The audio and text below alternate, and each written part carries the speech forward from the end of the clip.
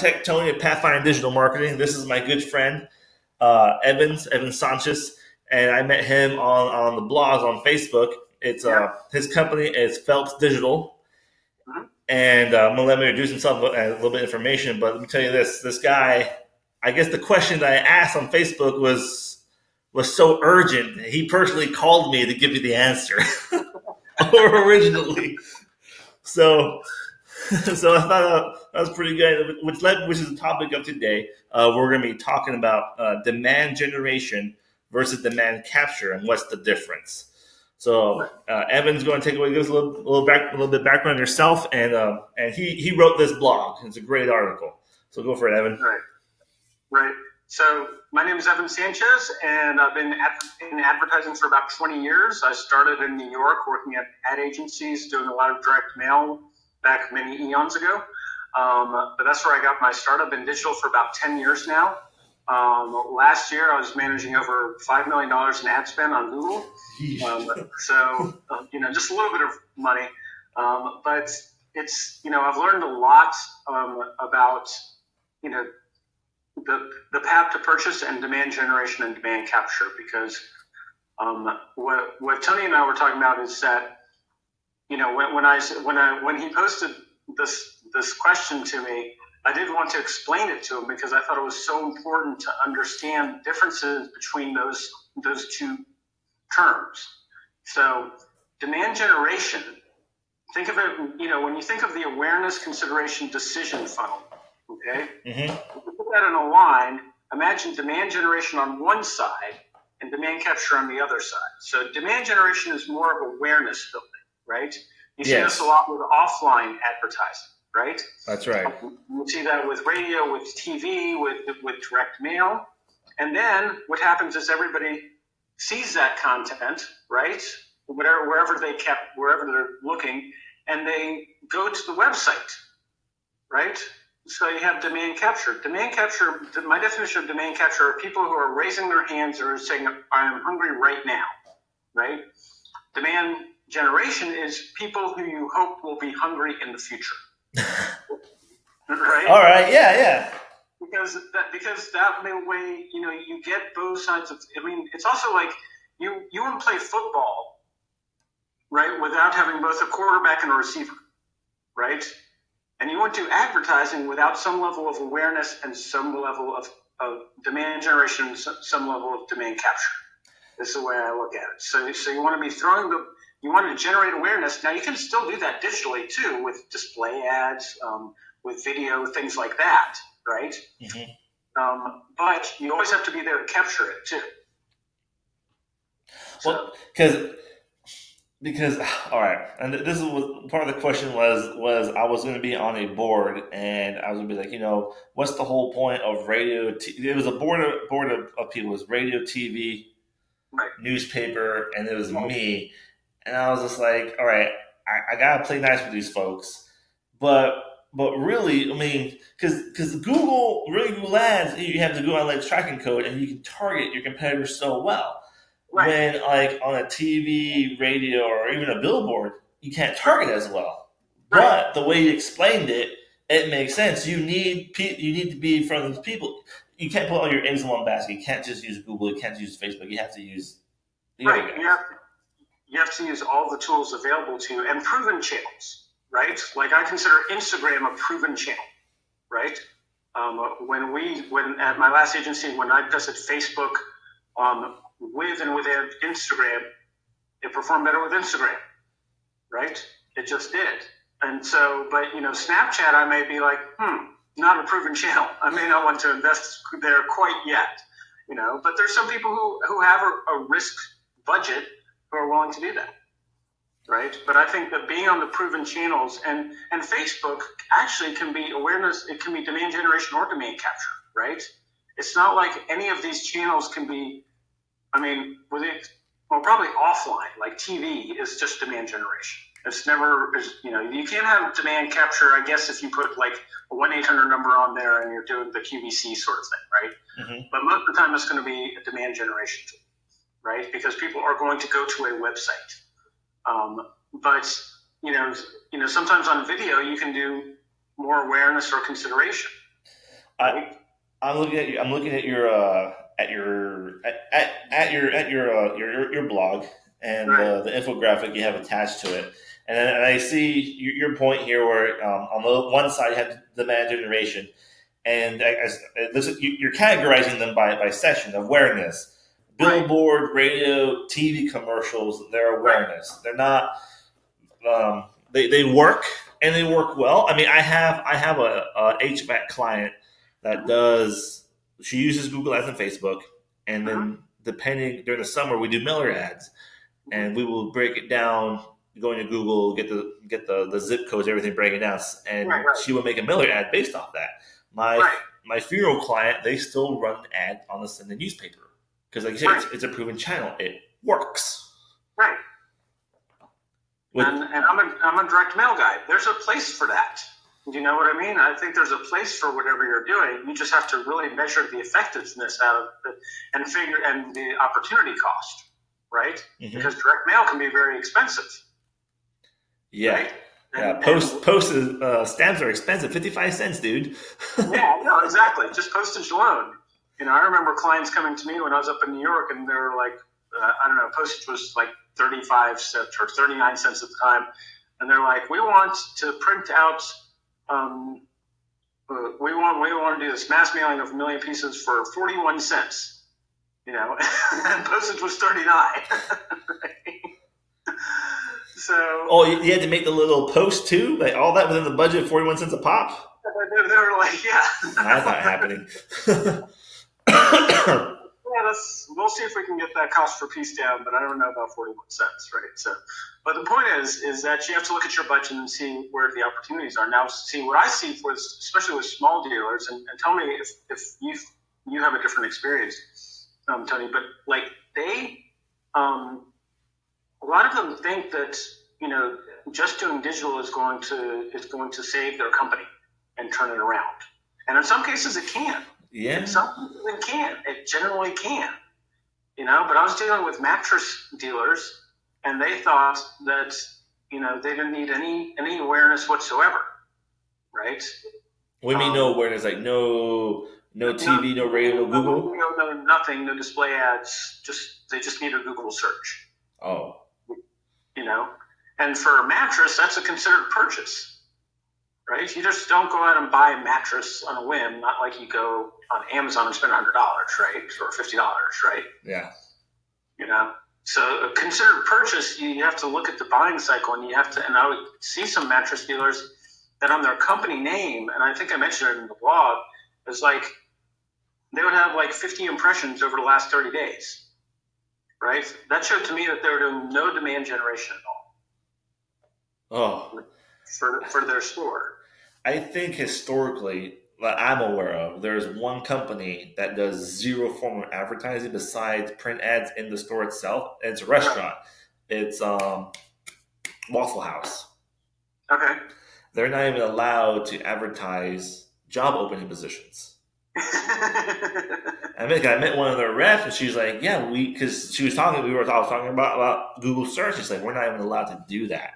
Wow. I mean, I can't think of any company that can't survive on not being able to have both sides of the spectrum. I just can't think of that happening. Yeah, it's very hard to have. I mean, even if you use Google Display Network to get your awareness, you need some awareness, right, of your brand, right? And some of these companies have been around for 50 years, so they have built-in brand awareness, right? Or if they've been around 100 years, they probably have a good amount of brand awareness. They've survived that long. People should know about them. But not all companies, like, especially for brick and mortar startups, unless they're part of a franchise, they'll have that, right? Well, Facebook still runs TV ads, and Facebook spends money on Google ads. Right. Exactly. Even I tell clients that the U.S. Army in America, they run TV ads, they run ads on Facebook, they run ads on Google. Who's not looking for a recruiter in their area? It's not like as a young 18-year-old living in America, I'm going to be like, well, I'm going to join the UK Army instead. Yeah, not so much. And because it's weird, I show them this, and they go, oh, well, it must work. I'm like, yeah. Now, hence their Facebook and the U.S. military, they have oodles of money to spend on advertising. But the small business owner, explain them. You're right. Explain them. Hey, run your TV ads, run your radio ads. People need to know you exist. But on the other end, in order to actually generate that lead into a sell, you're going to need this side of the spectrum too. You need both sides. You're going to have both sides of the spectrum, right? How you do it is based on your business model, what works for that individual individual business, right? But Google search is where everybody looks. I mean, that's demand capture. I mean, you don't accidentally type in a pizza if you're looking for a sofa. Right? You're not going to do that. You're not going to do that. That's the most targeted form of advertising you have. But it does cost to be in there, and you have to manage it effectively. And that's where your service comes in handy, because there's a lot of good ways to spend money on Google that aren't effective. And if you don't know the rabbit holes, right? If you don't know what to look for, then it's very easy to spend a lot of money and waste it. That's true. It's you have to maximize the efficiency of the spend, and you have to be looking at those accounts, and you have to be optimizing those accounts and coming up with new ideas for A/B testing and stuff like that. Because Google is great about finding ways to spend your money. Yeah, something as a lot of small business you realize. I don't know how you feel about AdWords Express or Smart Ads, as they're called now, or it's 3 clicks and you're on there.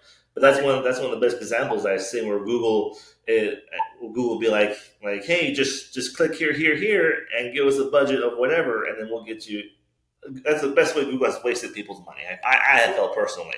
Yeah, I have not seen successful Express campaigns, right? Not to say that there aren't any, but I just haven't seen them, right? And how long have you been doing this again?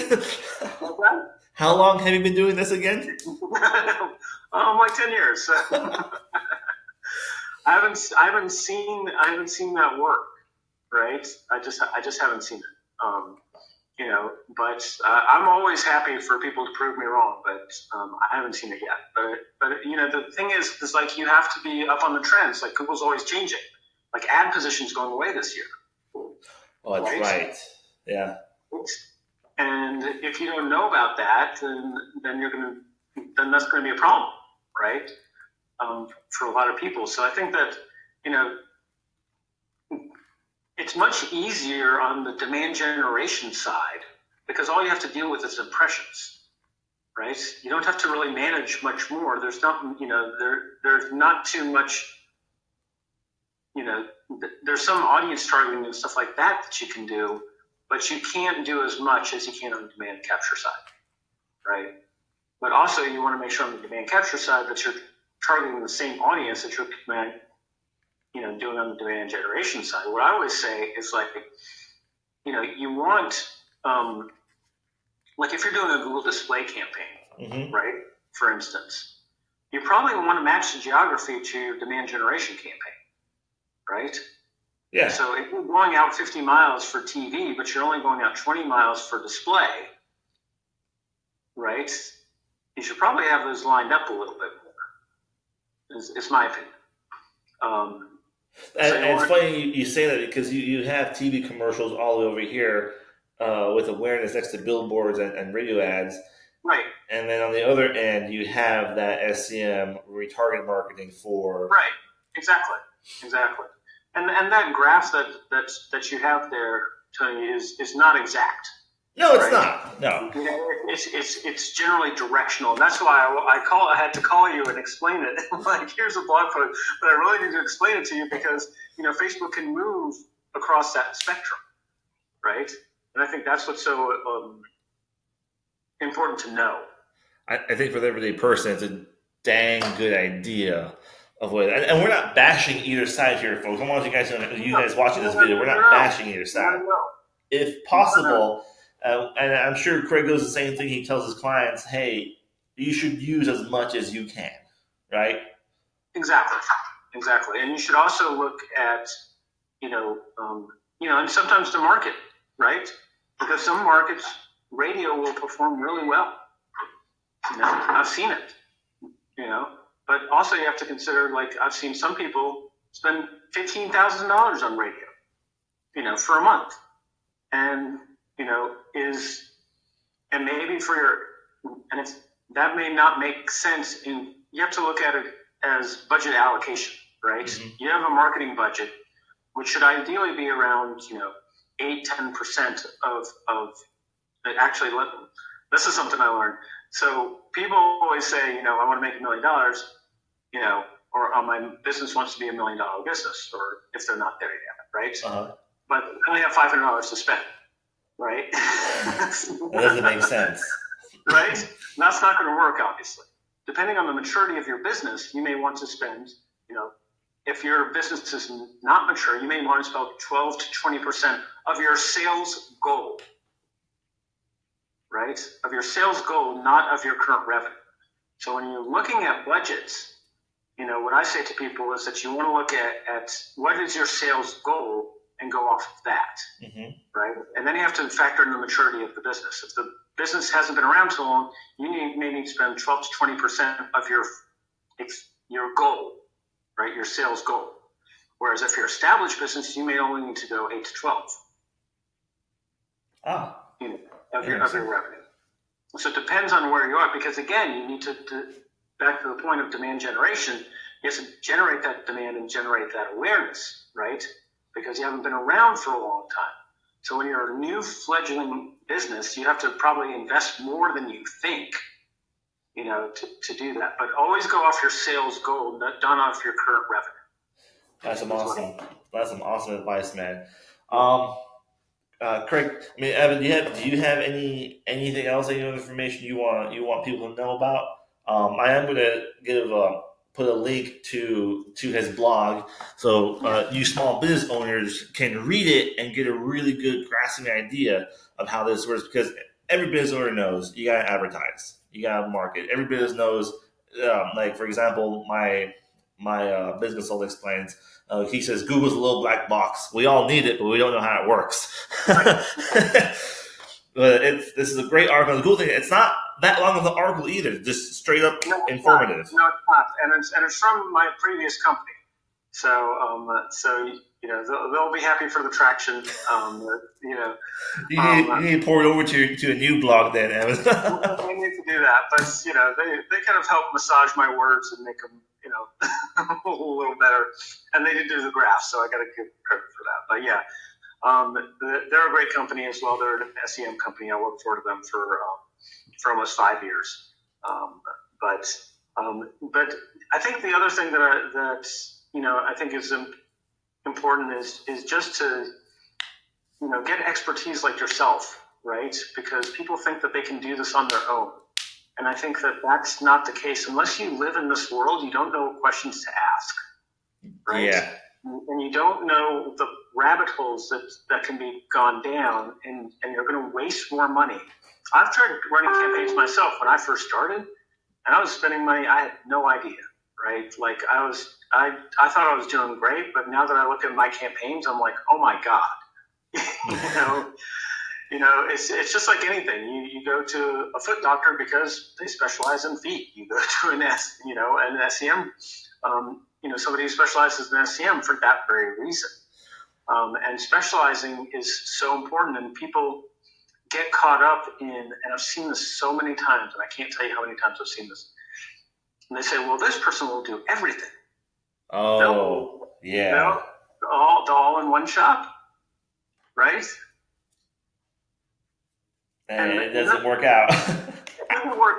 It doesn't work out. They never do as good a job. I've yet to see it where they can do TV, radio, and digital, right? It's just where you focus. It's like going to a general practitioner if you have a problem with your foot. You can't do that. And that's where I see the big trap of people falling in to, oh my God, I found this provider and it'll just be one call a month. Right? But if they don't specialize in it, they're not going to be able to know enough about it. So I appreciate, people who specialize in SEM, right? And that's their focus, because I think that's because there's so much to unpack there. You know, it's kind of like five inches wide, but 30 miles deep in terms of what you can do. Well, I always explain to people, anyone can do their own plumbing, right? A lot, but when the pipe breaks and you try to fix it on your own, then you call the plumber. When the plumber gets there, he tells you it would have been cheaper if you just called me when it happened. And I have personally experienced that. I'm totally guilty of that. I know when to outsource my home projects because I'm not handy at all. I'm all willing to, hire a plumber for their expertise and make sure that everything goes right, because 9 times out of 10, when I go to do a plumbing job, there's something wrong that I can't fix. I think that's the important thing to know is to just understand the difference between demand generation, demand capture, and you have to look at your sales goal and what you can afford from a budget perspective, and manage that as efficiently, as effectively as possible. And that's where people like you come in, is saying, this, I know this world and I know how to stop the holes. So perfect. Thank you so much, man. It's been a pleasure talking to you again. Sure. Always happy to help. And we're not trying to I never try to demonize, like, if somebody's doing radio or TV or offline. I think that those are important channels too. But you got to look at your asset allocation. I've seen, people spend $3 to $4 million on TV and not spend anything on YouTube. Yeah, YouTube is literally becoming cable TV's competitor. Right, exactly. So, I mean, it's the second most popular search engine, and people aren't using it, and you have to know the right strategies. Like, you have to put your brand in there the whole time. You have to put your brand logo in there the whole time, right? Because people are going to skip at 5 seconds, 7 seconds, 20 seconds, 29 seconds, right? And you can get a free brand impression and not have to pay for it on YouTube, right? But I think people, those sort of things, that's where expertise really comes into play. So. Yeah, it's true. I can totally agree with you on that. There's a buddy of mine that he's working with a local news station, and they weren't really doing. They had social media platforms, but they weren't doing anything with them. And so what he did, they went out, they got some new cell phone plans. They had a cell phone for Facebook, cell phone for Instagram, cell phone for Twitter. Right. And when they would do go live on the news, he was going live on each of those platforms. Right. And they started seeing that the people were reacting more on their cell phone than they were on the TV. And what people were doing, as the news was rolling, they were asking questions, and they were able to engage with their customer, with the community. Live right there. And they're getting them information as quick as they could possibly feed it to them.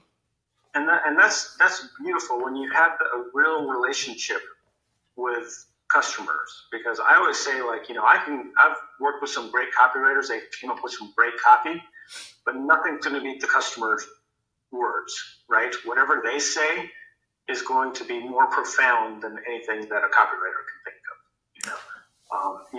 I'm all for feedback, because that's the way you learn and grow, right? And you get inside the minds of the customer, right? And we can write great copy ourselves. I mean, we do. But, to get the customer testimonial, right? I think that's always something that people miss on YouTube too, is like getting a customer testimonial on YouTube, or 3 or 4 of them, making them into a YouTube ad. That's going to speak volumes more than a regular ad, right? Because you get their actual words and how they actually feel about the product or service. So anyway, sorry, went off on a couple of tangents. You're fine, man.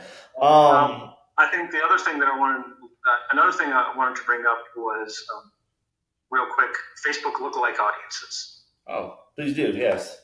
So something that works for online mattress dealers, and something that I think people should consider, right, is when you're doing online advertising, right, on Facebook, is you should set up add to cart and checkout as conversions, right? If you don't already, if you're doing some sort of online purchase, do set up those 2 conversions, and then set up lookalike audiences based on those conversions. Interesting. And that's very cool, because you're getting to people who are more likely to add to cart or check out. right? So another little tidbit that I've learned along the way that I've never talked about, but it worked really well for online mattress dealers. That's neat. I didn't even think about that. But you can do that with Google too, right? Yeah. You can set up similar audiences. You retargeting with them. And retarget those people. Set up a retargeting list based on the people who added a cart and checked out. Yep. We're going broadly. So anyway, went on a few tangents, but I think it's all good. Evans, I appreciate your time, man. Yeah, thank you so much, Tony. You take care. Have a great day. Okay, you too. Bye.